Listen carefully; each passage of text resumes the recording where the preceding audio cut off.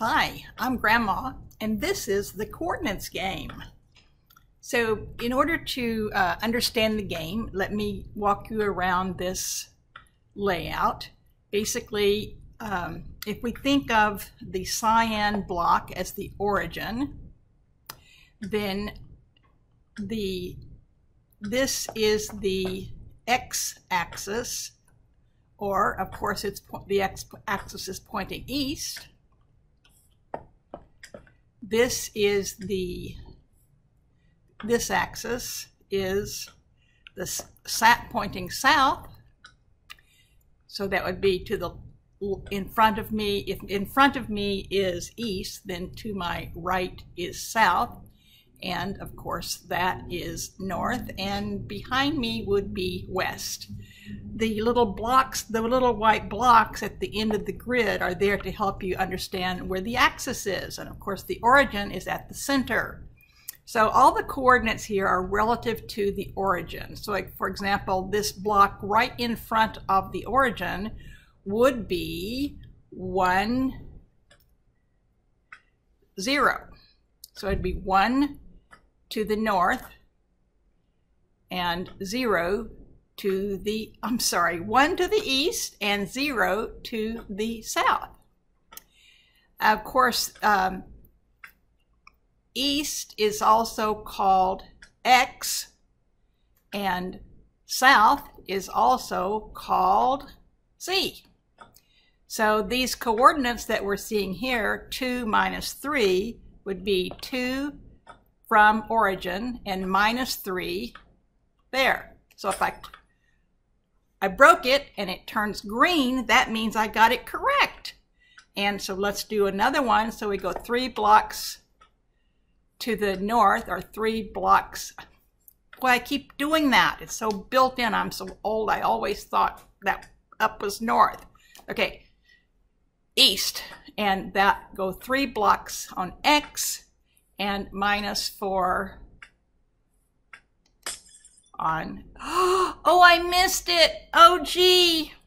So that would have been 1, 2, 3, and then yes, minus 4. So if it turns red, that means I got that one wrong. Okay, well, let's do another one. 1, 0. Well, 1 to the east and 0, which would mean we're right on the axis. There it is. I got that one correct. Okay, let's start a new game. And we do that by, of course, the object of the game is to get all of these blocks filled up with green. Of course, I have yet to do that. I end up with a few red ones no matter what I try to do.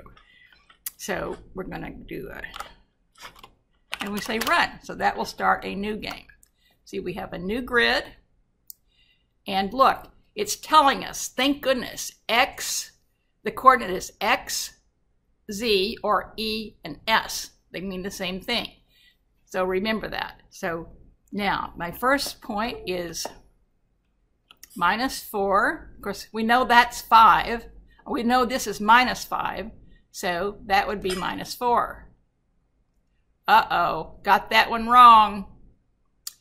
I hit the block too soon. So, okay, let's try minus 4, 3. 1, 2, 3. Wow, got that one right. We're going to do minus 2, which means we're 2 blocks to the west, or minus X, and we're 5 blocks all the way over here.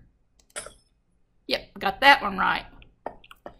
Okay, 5 to the east and 0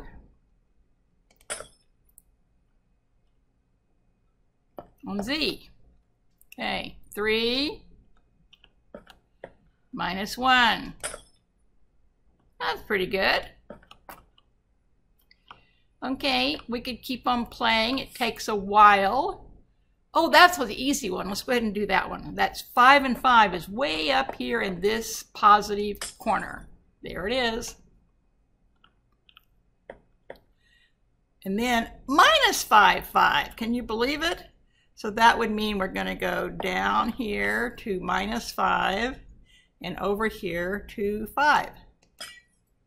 Yep, that was it. Then -2, -3. So that would be -2. Oh, I know why I forgot to put my glasses on. I'm having a little trouble figuring out exactly where the square is. Okay, let's try that once more. Another one, -3, 4. 1, 2, 3. Got that one, yay. -2 and 1. Got it. Okay, we got the hang of it now. -5, that would be there, and 1. Okay. Now this game will really help you learn how Minecraft thinks about coordinates. So we won't go into how you use coordinates in Minecraft, but what you're learning here is exactly how you use it. For example, if you think of this origin as you could use player world position, and then the coordinates are exactly what you would put in the relative coordinates. You would put 4 in the x coordinate and 1 in the z coordinate in order to get that position. Yes. And of course, we're not using the y here because we're assuming y always stays the same. That's the y is the up and down. Okay. Let's take a look. Oh, I should tell you that when the game ends, I'm not going to make you sit here and watch me play it. I will tell you that as you go along, not only do you get faster because you're learning it, but as you get more and more of the blocks filled up, it becomes easier and easier to break the block, to find the block. Okay, let's go look at the code. Now, I will tell you that this code was the most challenging that I've done so far, and it's because I started off with a really wrong idea.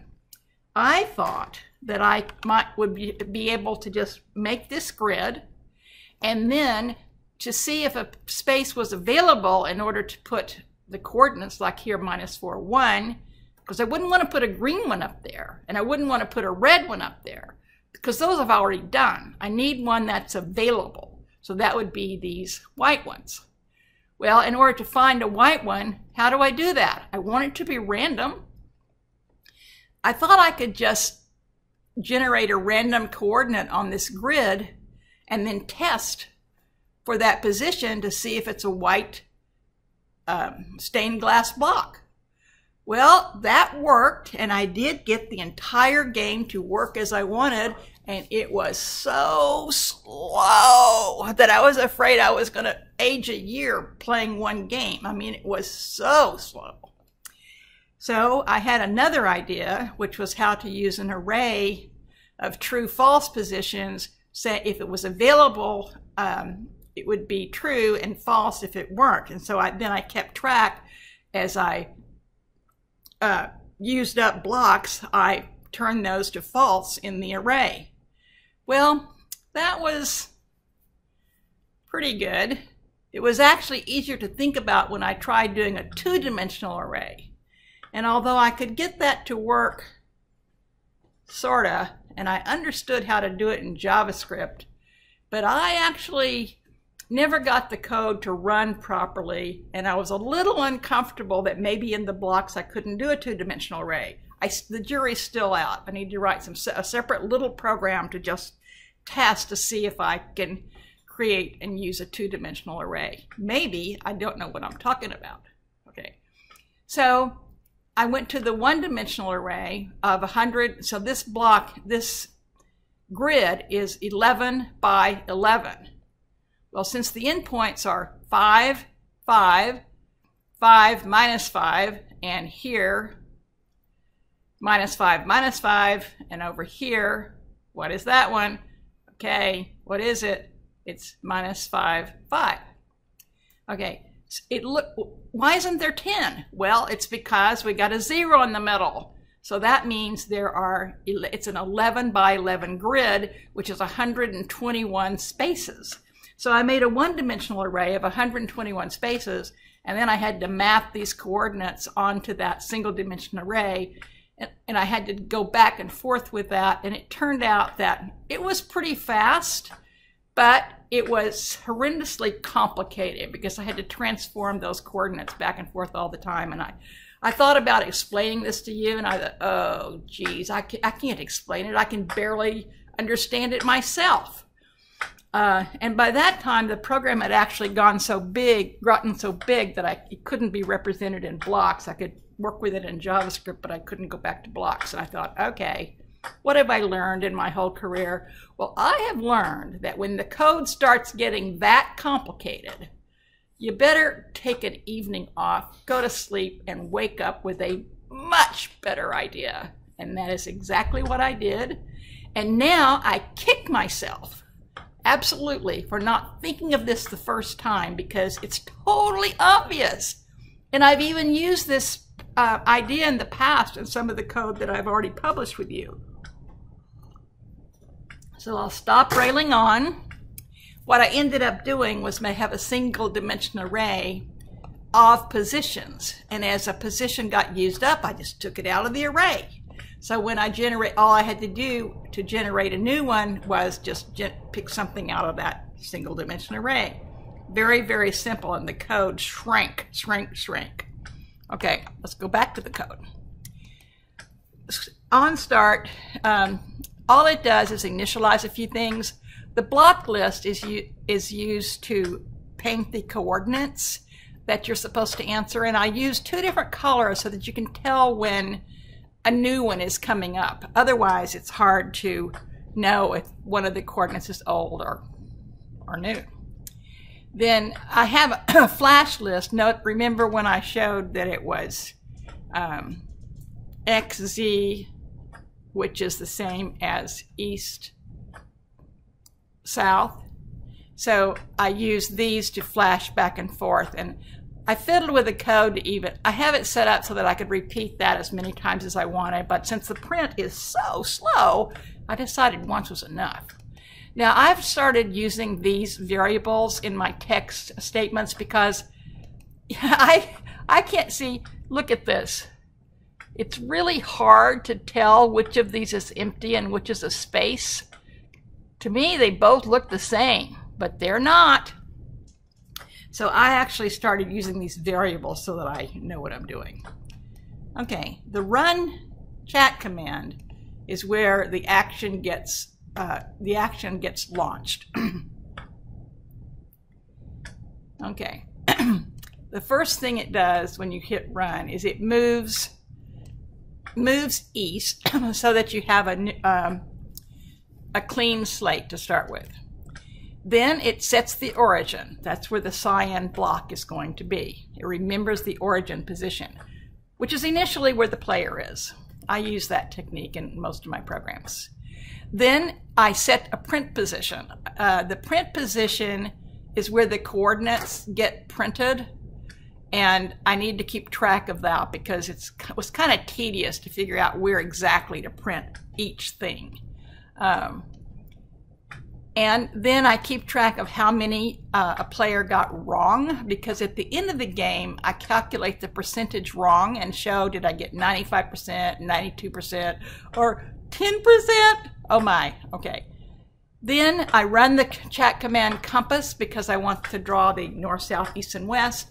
Well, and I do this as a chat command, not a function, because during the chat command, it'll go off and do it and keep on running these other things. If I had a function here, it would wait for it to complete. And because it's print commands, they're really, really slow. So I don't want to wait. I just want to go on. The next thing I do is I put the brackets. So the brackets surrounding the coordinates, I only need to put those up there once if I'm careful about where I print things. So I also run that as a chat command so I can go ahead and add the brackets, do the brackets while I'm doing other things. Then I draw the canvas. That's the stuff I'm putting on the ground. It's the grid. And the grid has an underlayer. And I use that underlayer in the code, and I'll explain that later. When we start off here, the underlayer is white and the top layer is white.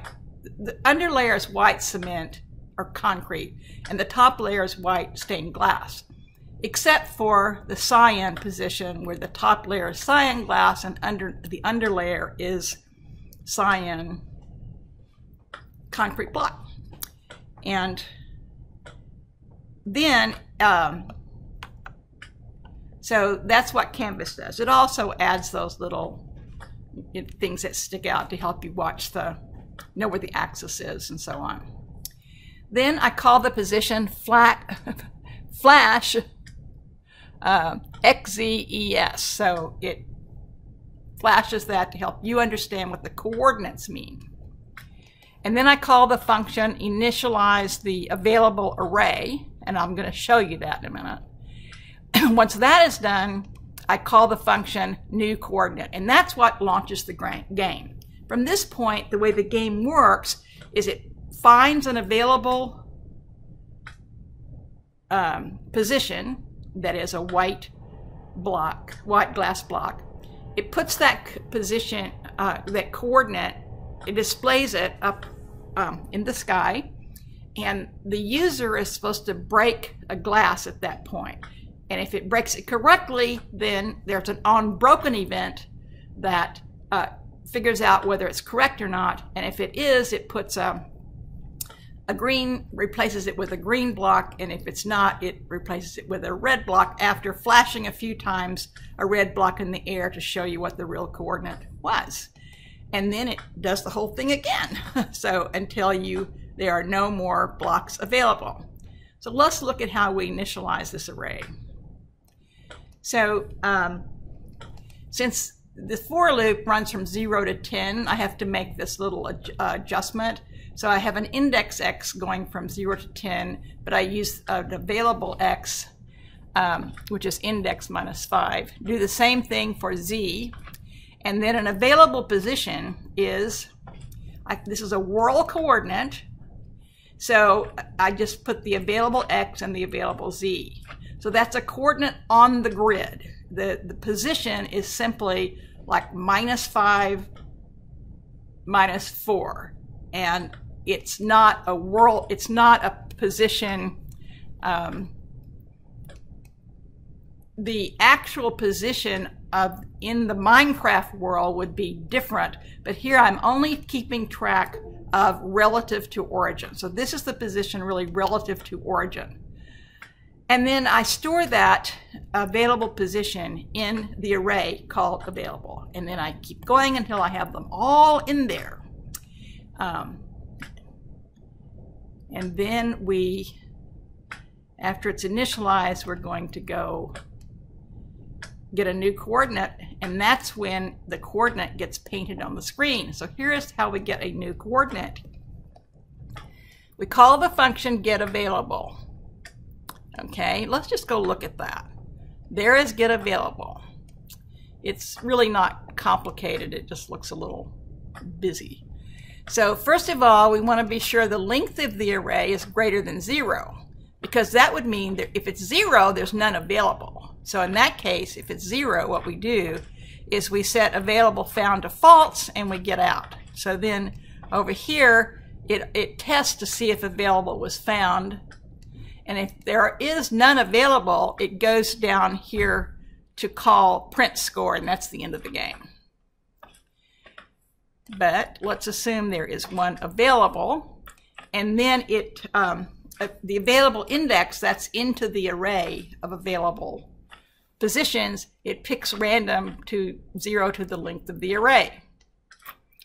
Then available position is, it picks that place out of available at that random index, and it removes, notice that remove value, it removes that position so that from now on it's not available because it's not in the available array. Then we calculate we get the available x, which is just that available position get value of x, and of course that can be -5 to 5 because it's relative to origin. That's what we put in there. And same with available Z. And then we set available found to true. That's all there is to it. You wouldn't believe how much code this simple routine replaced. And my knowledge went up a great deal. Okay. So if available is found, then the answer position we want to be origin plus the available position. Origin is the center cyan block, and then we add this, so that makes it the coordinate in the Minecraft world, not just our little grid. And the answer X is the available X, which we had calculated before, and the answer Z is available Z.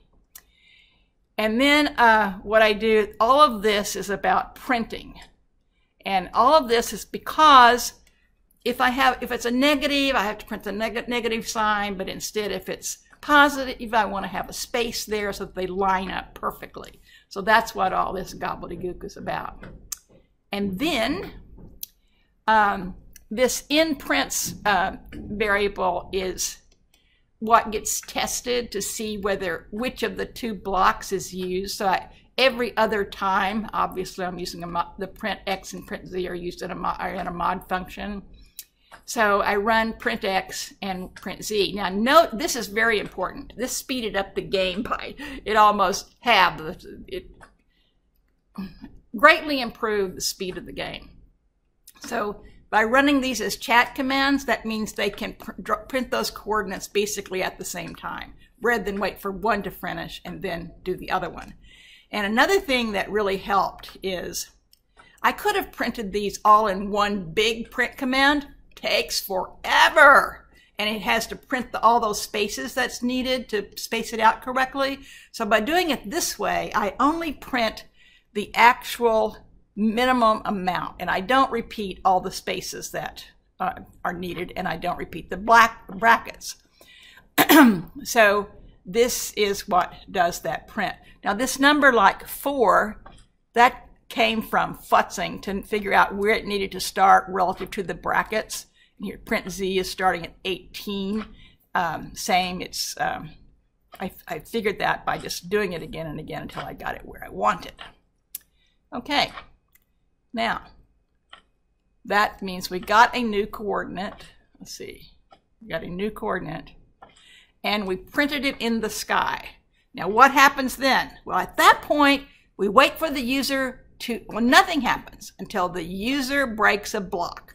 So those are unbroken events. We go over here to the broken events. We have white, cyan, green, and red. And all of those are going to do exactly the same thing, but I have to put them here like this because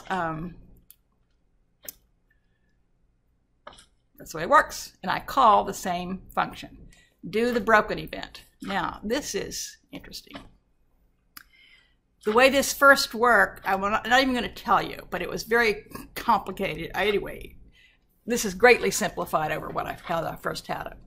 What I want to do, now remember, answer position was calculated back over there when I got the available coordinate. I'm going to test for error at the answer position. Because if the block was broken, there's air instead of one of those stained glass blocks. So I'm going to test for air. If it's air, then I'm going to do all this stuff right here. If it's not air, that means it's wrong. So I do this, and I'll explain that in a minute.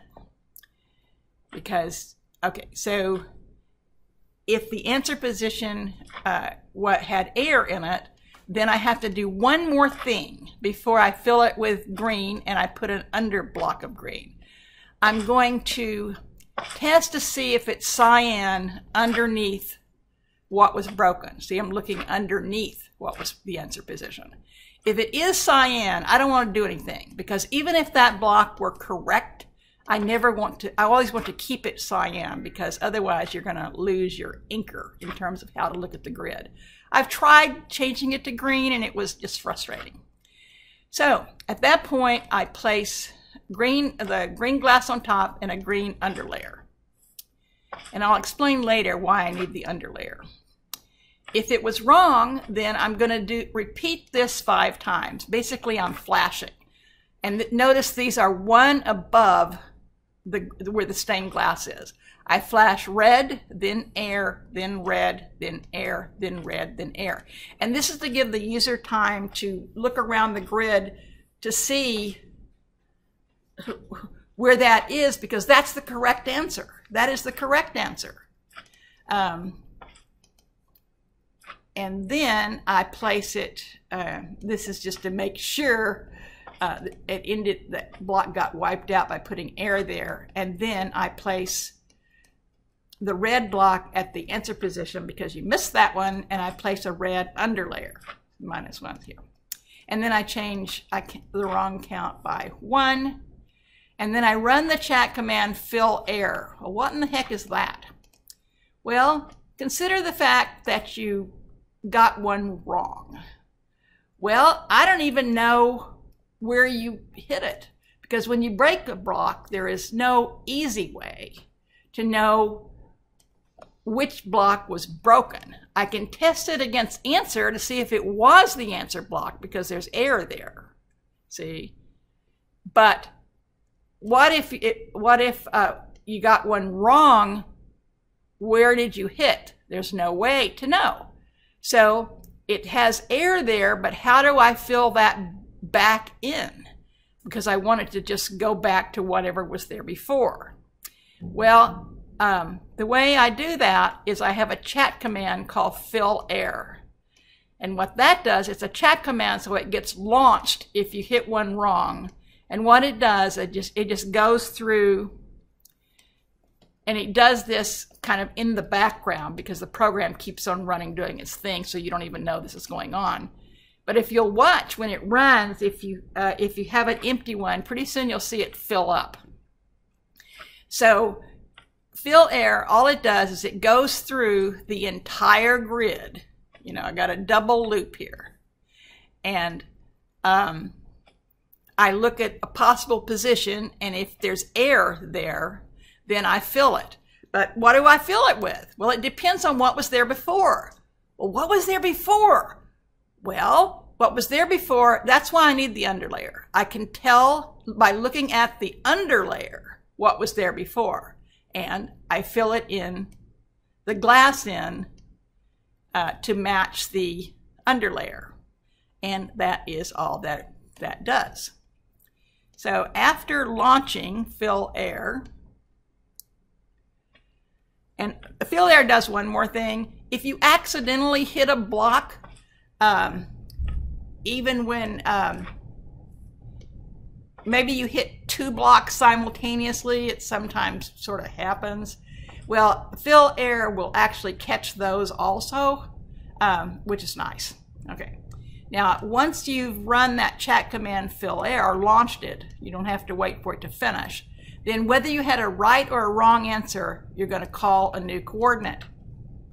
And that starts the whole process over. You go back over here to new coordinate, and you get another available position, and then you go through that whole, and you then eventually print it in the sky, and then you wait for the user to break another block. That is all there is to it.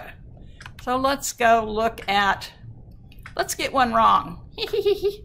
Okay, the right one is going to be -4, 1. It's going to be that one. What if I hit that one? See, it's flashing. No, that's the right one. That's the wrong one. I'm wondering if it shouldn't flash green instead of red. And notice how this block got filled in. Well, that was that fill error thing running. Okay, -1, -2. Let's do that one more time. So -1 would be here, -2 would be there. So let's get that one wrong. Notice the empty space. Okay, that's where it should be. And if I just wait here a minute, it's going to find that empty space. Of course, there it is, filled it in. Okay, and I could have gone ahead doing another one. And in fact, let's see if I can do that. So now I have 1, 5. 1, 5. So that's going to be the correct one. Let's do that one instead. Okay, it's flashing. The next one is 2, 0. That one. See, I still got the empty block. So I can keep on doing something while fill error is working. See, it finally got it. Okay. That is coordinate game. Now, this really does. So basically in Minecraft, the coordinates are a little strange since they're, you know, east is X and south is Z, and it's a little hard to get the hang of. So this, and you need to really understand what these coordinates mean, because in nearly everything you do, you have to have a mental image of what you're trying to build, and it's important that you understand just almost intuitively how to specify these coordinates. I hope this game really helps. Thank you. This is Grandma out.